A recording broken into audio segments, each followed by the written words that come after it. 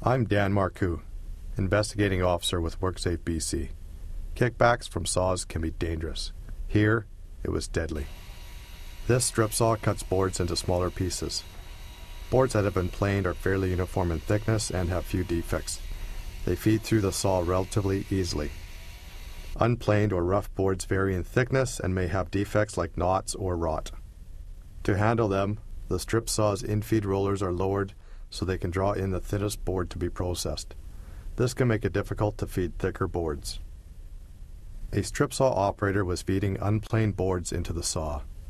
The boards were not only difficult to feed through, but needed to be fed quickly, at about 6 to 7 boards per minute. The operator was not much taller than the infeed table. This made the task even more physically demanding since she had to work in an awkward position with her arms outstretched at nearly shoulder height. To make the task easier, evidence suggests that the operator fed some boards from the end of the table. There was no barrier or guard to prevent this. A board with rot on the underside was run through the strip saw.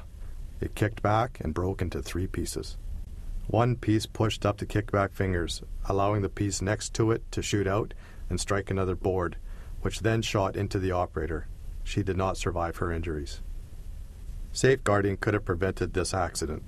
Safeguards protect workers from hazards when a machine is running. If you're an employer, perform a risk assessment for each machine. Examine each task under different conditions to identify what may cause an injury. Then determine the most effective safeguards. For example, the feeding of both planed and unplaned boards needed to be examined. Given the hazard of kickbacks, a barrier was installed as a safeguard.